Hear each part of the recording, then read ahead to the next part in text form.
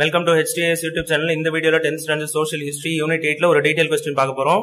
Detail la third question, discuss the reasons behind the partition of India. இந்தியாவை பிரிக்கிறதுக்கான partition பிரிக்கிறதுக்கான காரணங்கள் என்ன? அதுக்கு பின்னாடி இருந்த behind-னா இத பண்றதுக்கு பின்னாடி இருந்த காரணங்கள் என்னென்ன? உங்க bookல page number 48 ல இந்த ஆன்சர் ஆரம்பிக்குது. Cabinet mission comprising Pethick Lawrence, Stafford Cripps and A.V. Alexander. இத பாத்தீங்கன்னா கேபினட் மிஷன்ற டாபிக் கீழே இருக்கும். இந்த டயகிராம் கூட பாத்துங்க, இந்த டயகிராம் கீழே இருக்கும். பெத்திக் லாரன்ஸ் இந்த 3 பேர் கொடுத்திருக்காங்க. இவங்க 3 பேரும் சேர்ந்து கேபினட் மிஷன்ற ஒரு அமைப்பு, இது வந்து ஒரு குழு மாதிரி, இந்த குழுல இவங்க எல்லாம் இருந்தாங்கன்னு கொடுத்திருக்காங்க. இந்த குழு எதுக்குன்னா இந்தியாவுக்கு எப்படி சுதந்திரம் கொடுக்கணும் அப்படின்றதுக்காக பிரிட்டிஷ்காரங்க அமைச்ச குழு. அதுல 3 பிரிட்டிஷ்காரங்க இருந்தாங்க, அவங்களுடைய பேர் கொடுத்திருக்காங்க. Next, rejecting the demand for Pakistan. அந்த குழு கிட்ட பாகிஸ்தான் எங்களுக்கு வேணும் அப்படின்ட்டு முஸ்லீம்ல சில பேர் வந்து கேட்டாங்க. பாகிஸ்தான்ன்றது முஸ்லீமுக்கான செப்பரேட் கண்ட்ரி எங்களுக்கு வேணும் அப்படின்னு அவங்க ஒரு கோரிக்கை டிமாண்ட் வச்சாங்க. ஆனா அந்த டிமாண்டை வந்து ரிஜெக்ட் பண்ணிட்டாங்க, அந்த குழு வந்து ஏத்துக்கல. It provided for a federal government. இந்த குழு வந்து என்ன பரிந்துரைச்சாங்கன்னா, ப்ரொவைட்னா என்ன சொன்னாங்கன்னா, எது கொடுத்தாங்கன்னா ஃபெடரல் கவர்மெண்ட். ஃபெடரல் கவர்மெண்ட்னா கூட்டாட்சின்னு அர்த்தம். அதாவது சென்ட்ரல் கவர்மெண்ட்டும் இருக்கும், ஸ்டேட் கவர்மெண்ட்டும் இருக்கும். இப்ப நம்மளுக்கு இருக்குல்ல central R union government, state government, அது மாதிரி எல்லாம் இருக்குல்ல, அததான் ஃபெடரல் கவர்மெண்ட்னு சொல்லுவாங்க. அதாவது இந்தியா முழுக்க சேர்த்து ஒரு கவர்மெண்ட்டும் அந்தந்த ஸ்டேட்டுக்கு ஒரு கவர்மெண்ட்டும் இருக்கும். இப்ப தமிழ்நாடுக்கு ஒரு கவர்மெண்ட், கேரளாக்கு ஒரு கவர்மெண்ட், இந்தியா முழுக்க சேர்த்து டெல்லியில ஒரு கவர்மெண்ட், அதுக்கு பேர் தான் ஃபெடரல் கவர்மெண்ட், கூட்டாட்சின்னு சொல்லுவாங்க. With control over defence, communications and foreign affairs. அதுல சென்ட்ரல் கவர்மெண்ட்டுக்கு கண்ட்ரோல்லாம் எதுல அதிகமா கொடுத்தாங்கன்னா டிஃபென்ஸ், இந்தியாவுடைய பாதுகாப்பு. நெக்ஸ்ட் கம்யூனிகேஷன் தொடர்புன்னு அர்த்தம். அந்த காலத்துல வந்து எப்படி பேசிப்பாங்கன்னா ரேடியோ, அது மூலயமா தான் தொடர்பெல்லாம் ஏற்படுத்திப்பாங்க. அதெல்லாம் கவர்மெண்ட் கையில தான் இருந்தது, சென்ட்ரல் கவர்மெண்ட் கையில. அண்ட் ஃபாரின் அஃபேர்ஸ், வெளிநாட்டு கிட்ட எல்லாம் ஒப்பந்தம் போடுறது, பேசுறது, அவங்க கூட பேச்சுவார்த்தை நடத்துறது எல்லாமே வந்து சென்ட்ரல் கவர்மெண்ட் கிட்ட தான் பவர் அதிகமா கொடுத்திருந்தாங்க. இந்த ப்ராவின்சஸ் வேர் டிவைடட் இன்டு, ப்ராவின்சஸ்னா இன்னைக்கு இருக்கிற ஸ்டேட்னு அர்த்தம். அந்த காலத்துல மாகாணம்னு சொல்லுவாங்க, மெட்ராஸ் மாகாணம் அது மாதிரி எல்லாம் சொல்லுவாங்க. மெட்ராஸ் பிரசிடென்சி, ப்ராவின்சஸ் அப்படின்னு சொல்லுவாங்க. அந்த ப்ராவின்சஸ் வந்து டிவைட் பண்றாங்க. எப்படி எல்லாம் பிரிக்கிறாங்கன்னா 3 குரூப்பா பிரிக்கிறாங்க. ரொம்ப சிம்பிளா இதை புரிஞ்சுக்கணும்னா, முஸ்லீம் இல்லாத மத்த மதத்தை சேர்ந்தவங்க யாரெல்லாம் அதிகமா இருக்காங்களோ அதெல்லாம் ஒரு ப்ராவின்ஸ். முஸ்லீம் அதிகமா இருக்கிற ப்ராவின்ஸை வந்து நார்த் வெஸ்ட், அதாவது பாகிஸ்தான் இடத்துல ஒரு இடமும், நார்த் ஈஸ்ட் பங்களாதேஷ் சைடு இருக்குல்ல அந்த இடத்துலயும் ப்ராவின்ஸா பிரிக்கிறாங்க. அததான் இங்க கொடுத்திருக்காங்க. 3 குரூப் வந்து நான் முஸ்லீம் மெஜாரிட்டி ப்ராவின்சஸ், முஸ்லீம் அதிகமா வாழாத, மெஜாரிட்டினா அவங்க அதிகமா இருக்கிறது, நான் முஸ்லீம்னா முஸ்லீம் அல்லாதவங்க அதிகமா இருக்கிறதுன்னு அர்த்தம். முஸ்லீம் மெஜாரிட்டினா முஸ்லீம் அதிகமா இருக்கிறவங்க. நார்த் வெஸ்ட்னா பாகிஸ்தான் சைட்ல.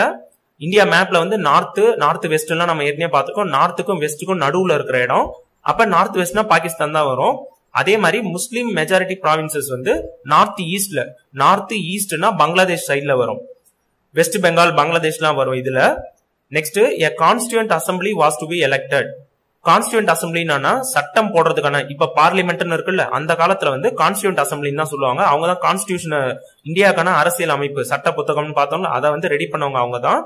அது மட்டும் இல்லாம இந்தியாவுக்கு தேவையான சட்டங்கள்லாம் அந்த காலத்துல இதன் மூலயமா தான் போட்டாங்க. பார்லிமெண்ட் இன்னைக்கு இருக்குல்ல அதுக்கு ஈக்குவலன்ட் கான்ஸ்டியூண்ட் அசம்பிளி, ஞாபகம் வச்சுங்க. And an interim government setup. Interim கவர்மெண்ட்னா தற்காலிகமான ஒரு அரசு.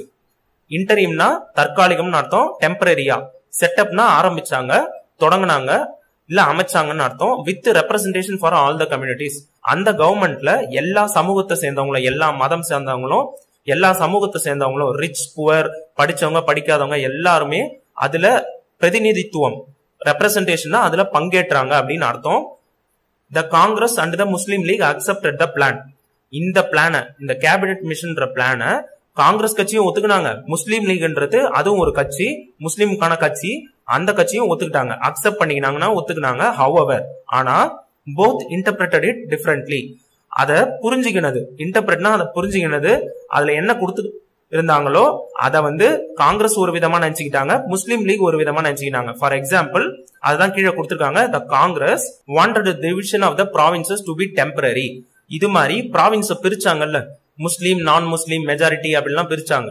அந்த பிரிச்சதை வந்து காங்கிரஸ் என்ன நினைச்சுக்கினாங்கன்னா டெம்பரரியா இருக்குது, அதாவது தற்காலிகம் மட்டும்தான், ஃபியூச்சர்ல நம்ம மாத்திக்கலாம், அது மாதிரி நினைச்சாங்க. While the Muslim league wanted it to be a permanent arrangement. ஆனா முஸ்லீம் என்ன நினைச்சாங்கன்னா இது மாதிரி பிரிச்சது வந்து தொடர்ந்து இருக்கணும், பர்மனண்டா இருக்கணும், அதை மாத்தவே கூடாது. அரேஞ்ச்மெண்ட்னா அந்த பர்மனண்டான முறையா இருக்கணும், அந்த விதமா இருக்கணும்னு அர்த்தம். புரிஞ்சிருக்கும்னு நினைக்கிறேன். ரொம்ப சிம்பிளா கேபினெட் மிஷன்ன்றது ஒரு 3 பேர் பிரிட்டிஷ்காரங்க போடுறாங்க.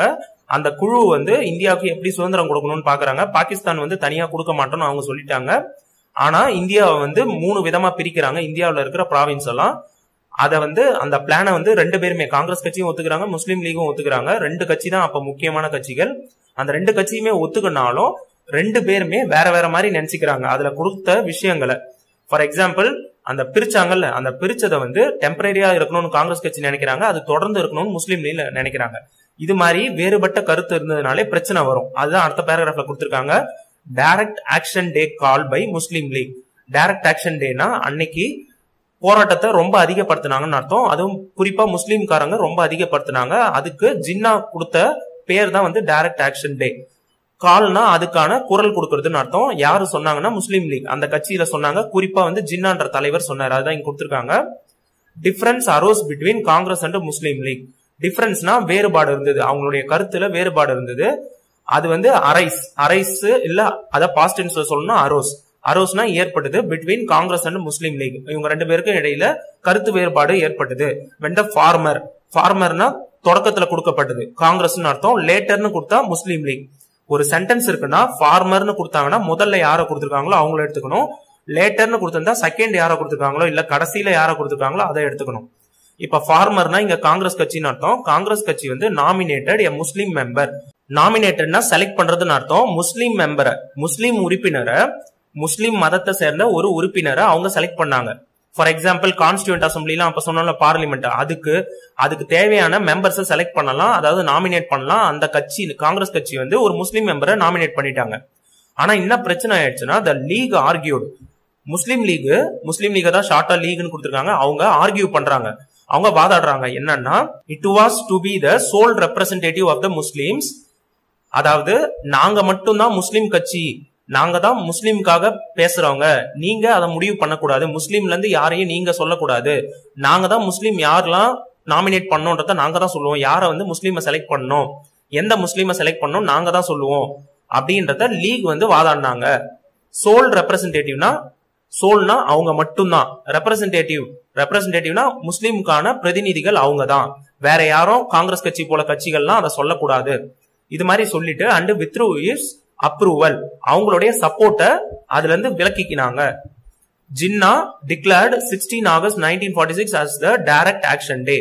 ஜின்னான்ற முஸ்லீம் லீக் தலைவர் வந்து டிக்ளேர் பண்றாரு, அறிவிக்கிறாரு இந்த டேட்டை வந்து டைரக்ட் ஆக்ஷன் டே. அப்படின்னா என்னன்னா, அந்த நாள்ல போராட்டங்கள்லாம் ரொம்ப அதிகமாச்சுன்னு அர்த்தம். கலவரம்லாம் வெடிச்சது, இந்து முஸ்லீம் இடையே நிறைய மத கலவரம்லாம் நடந்தது. அதுதான் அடுத்து கொடுத்திருக்காங்க. ஹர்த்தல்ஸ் அண்ட் டெமான்ஸ்ட்ரேஷன்ஸ். ஹர்த்தல்ஸ்னா கடையடைப்புன்னு அர்த்தம், டெமான்ஸ்ட்ரேஷன்னா போராட்டம்னு அர்த்தம். took place நடந்தது, which is soon. அதெல்லாம் எப்படி மாறிடுச்சுன்னா, turned into மாறிடுச்சுன்னா, soonனா சீக்கிரமாவே, ரொம்ப விரைவிலே, turned into இது மாதிரி மாறிடுச்சு. என்னவானா, இந்து முஸ்லிம் கான்ஃபிளிக்ட், இந்து மதத்துக்கும் முஸ்லிம் மதத்துக்கும் உள்ள மக்களிடையே கான்ஃபிளிக்ட், போராட்டம் அதிகமாயிடுச்சு, சண்டைகள் அதிகமாயிடுச்சு. It spread to other districts of Bengal. இது வந்து பெங்கால், அதாவது இன்னைக்கு வெஸ்ட் பெங்கால்னு சொல்றோம் அந்த இடம் தான் பெங்கால், பங்களாதேஷ், அது எல்லாத்தையும் சேர்த்து பெங்கால்னு சொல்லுவாங்க. அந்த பெங்கால் இடத்துல மத்த மாவட்டத்துக்கும், டிஸ்ட்ரிக்ட்ஸ்னா மாவட்டம், அந்த இடத்துக்கும் பரவிடுச்சு, இந்த போராட்டம்லாம் பரவிடுச்சு, இந்த சண்டைலாம் பரவிடுச்சு. டிஸ்ட்ரிக்ட் ஆஃப் நோவாக்கலின்றது ஒரு மாவட்டம், was the worst affected. இந்த மாவட்டம் தான் ரொம்ப அதிகமா பாதிக்கப்பட்ட மாவட்டம், நிறைய சண்டைகள் நடந்தது. Gandhi left for the worst affected regions. Gandhi என்ன பண்ணாரு அந்த நேரத்துல, left forனா அந்த இடத்துக்குலாம் போனாரு. எங்கெல்லாம்னா ரொம்ப பாதிக்கப்பட்ட ரீஜியன்ஸ்னா இடங்கள்னு அர்த்தம், அந்த இடத்துக்குலாம் போனாரு. And tour them on barefoot, tour பண்ணாரு, அந்த இடத்துக்குலாம் போனாருன்னு அர்த்தம். ஆன் வெறுங்கால்ல, பேர்ஃபுட்னா வெறுங்காலிலே நடந்தே நடைப்பயணமா போனாரு. Bringing the communal violence under control. Communal வயலன்ஸ்னா மத கலவரம், இல்லனா அந்த சமூகத்துல கலவரம் நடந்ததுல அந்த கலவரத்தை தான், வன்முறையை தான் கம்யூனல் வயலன்ஸ் சொல்லுவாங்க. அந்த கம்யூனல் வயலன்ஸ் வந்து கண்ட்ரோலுக்கு கொண்டு வந்தாரு, அந்த சண்டையெல்லாம் குறைச்சாரு. பிரிங்கிங்னா அதை கொண்டு வந்தாரு, அந்த பிரச்சனைகளை குறைச்சாருன்னு அர்த்தம். And spreading the message of peace and non violence. அது மட்டும் இல்லாம அமைதிக்கான மெசேஜ். அண்ட் நான் வயலன்ஸ், வயலன்ஸ்னா வன்முறைன்னு அர்த்தம், நான் வயலன்ஸ்னா அமைதின்னு அர்த்தம். அமைதியான முறையில தங்களுடைய கோரிக்கையை நிறைவேற்றணும் அப்படின்றத இவரு பரப்பினாரு, அந்த மெசேஜை வந்து பரப்பினாரு. அமைதியை பரப்புனார். ரொம்ப சிம்பிளா வந்து அங்க நடந்த பிரச்சனைகள்லாம் குறைச்சாரு, அமைதியை பரப்புனாருன்னு அர்த்தம். Next mount pattern plan. இன் February 1947 நான் கேன்சல் பண்ணதெல்லாம் எழுதணும்னு அவசியம் கிடையாது. In February 1947, Clement Attlee declared that paper would be transferred by June 1948. இந்த வருஷத்துல 1947 பிப்ரவரியில கிளமெண்ட் அட்லின்ற பிரிட்டிஷ் பிரைம் மினிஸ்டர், இங்கிலாந்துக்கு அவர் தான் பிரைம் மினிஸ்டரா இருந்தாரு, அவரு டிக்ளேர் பண்றாரு, அறிவிக்கிறாரு, பவர் பிரிட்டிஷ்காரங்க கிட்ட இருந்து பவர் வந்து இந்தியர்களுக்கு கொடுக்கப்படும், டிரான்ஸ்பர் பண்ணப்படும்னா மாற்றப்படும், எங்க கிட்ட இருந்து உங்களுக்கு கொடுக்கப்படும். எந்த நாள்லனா பை ஜூன் 1948, ஒரு வருஷத்துக்குள்ளார அப்படின்னு அர்த்தம். கிட்டத்தட்ட February 1947 இருந்து ஜூன் 1948 வரைக்கும் ஒரு வருஷத்துக்கும் மேல அந்த டைம்குள்ளார உங்களுக்கு பவர் எல்லாம் நாங்க கொடுத்துருவோம் அப்படி சொல்லிட்டு ஆன் 3rd June 1947 அதுக்கு முன்னாடியே mount pattern plan was announced. Mount பேட்டன்றவரு வைசராய், இந்தியாவுக்கான வைசராய்னு அர்த்தம். பிரிட்டிஷ்காரங்களுடைய அதிகபட்ச பவர் வந்து வைசராய். அந்த வைசராய் பதவியில இருந்தவர் மவுண்ட் பேட்டன். அவர் போட்ட பிளான்ன்றதுனால அந்த பிளானுக்கு மவுண்ட் பேட்டன் பிளான் வச்சுட்டாங்க. இந்த தேதியில அவரு அனௌன்ஸ் பண்றாருன்னா அறிவிக்கிறாரு. ரொம்ப சிம்பிளானா இந்தியாவை ரெண்டா பிரிக்கிறாங்க, இந்தியா பாகிஸ்தான்ட்டு. ஏன் வந்து பிரிக்கிறாங்கன்னா கேபினட் மிஷன் பிளான் படி பிரிக்க மாட்டோம்னு சொல்லியிருந்தாங்க. ஆனா இந்த மத கலவரம் எல்லாம் வெடிச்சது இல்ல, இதனால பிரிச்சுதான் ஆகணும் அப்படின்ட்டு பிரிச்சுட்டாங்க. அது பிரிச்சதுக்கு பேர் தான் mount pattern plan. Mount pattern பிளானுக்கு அடுத்தது இண்டிபெண்டன்ஸ் அண்ட் பார்ட்டிஷன் ஒரு டாபிக் இருக்கு. அந்த டாபிக்ல இந்த பாயிண்ட் எடுத்துங்க. India was பார்ட்டிஷன்ட் into 2 dominions, India and Pakistan. Dominions என்னன்னா அரசு ஆள்றதுன்னு அர்த்தம், அரசு ஆட்சி பண்றதுன்னு அர்த்தம். ரொம்ப சிம்பிளா அரசாங்கம்னு அர்த்தம். இந்தியான்னு ஒரு அரசாங்கமும் பாகிஸ்தான் ஒரு அரசாங்கமா, 2 அரசாங்கமா இந்தியாவை பிரிச்சுட்டாங்க. பிரிட்டிஷ் ஆட்சி பண்ண இந்தியாவை ரெண்டா பிரிச்சுட்டாங்க. பார்ட்டிஷன்னா பிரிக்கிறதுன்னு அர்த்தம். இதோட இந்த டீடைல் முடிஞ்சிச்சு. உங்களுக்கு வேற ஏதாவது டவுட்னா கமெண்ட்ல போடுங்க. இந்த வீடியோ பிடிச்சிருந்தா மறக்காம லைக் பண்ணுங்க, உங்க ஃப்ரெண்ட்ஸ் கூட ஷேர் பண்ணிக்கோங்க. தேங்க்யூ.